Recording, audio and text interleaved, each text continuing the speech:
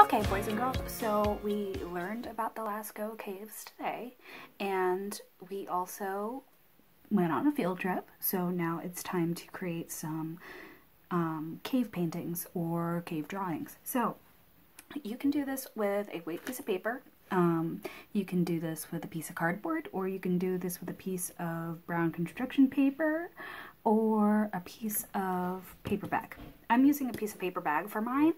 And the first thing I want to do is I want to create texture. Texture is when something looks like it feels a certain way. So rocks are very rough. So I'm going to take my paper, crumble it up, because I want that rough, crinkly texture of rock.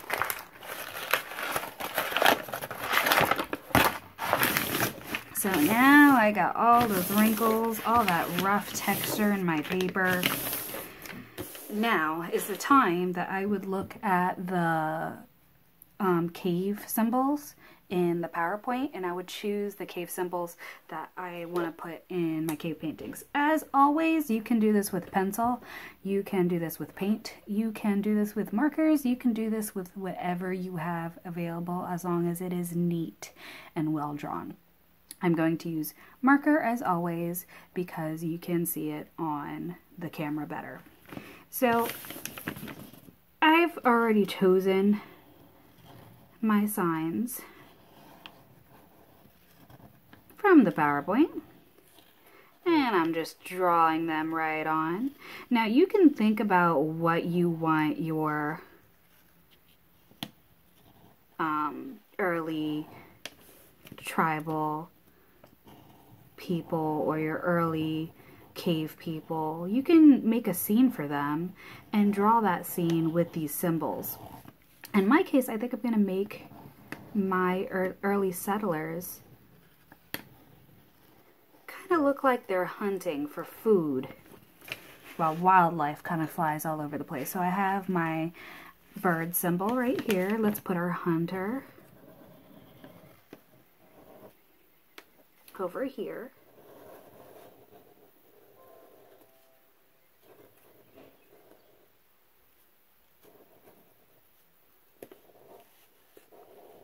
And our hunter, it looks like he's about to almost pull back a bow and arrow, so he can hunt for his food and provide for his family. We learned a lot about how people lived back then through these cave paintings. They showed us how they lived, and they showed us how intelligent they were at the time.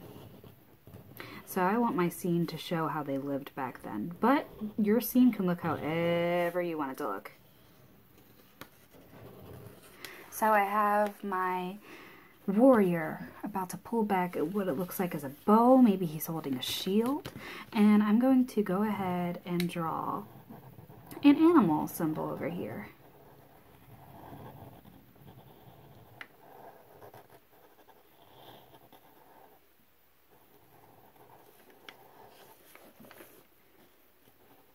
You want to take your time when you draw these. You want it to be as neat as possible. If you're working with pencil, that's absolutely fine as long as you can draw neat.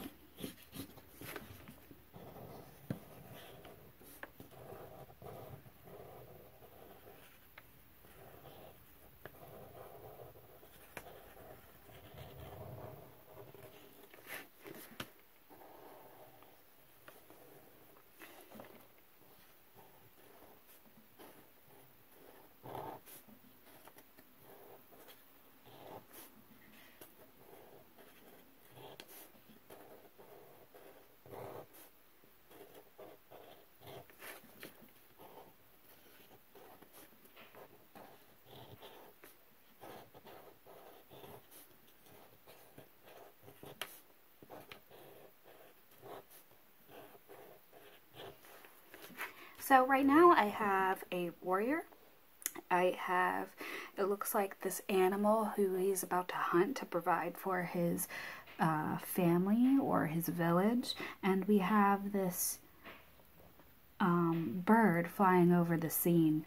You can definitely add more. You can even add some random symbols in there just for decoration. because Lord knows that is what they used to do around that time. And on the PowerPoint, there are other symbols like footprints. There are footprints of animals on there. There's a lot of symbols to choose from, so choose wisely. When you are done, you can absolutely, positively add color to this. If you do not have anything to color with, that is not necessary. I just want you to draw neat. Okay, remember to send a picture to my class dojo, my email, or send your work to me on Schoology. And hopefully you learned a little bit more about history and culture today. See you next week, guys.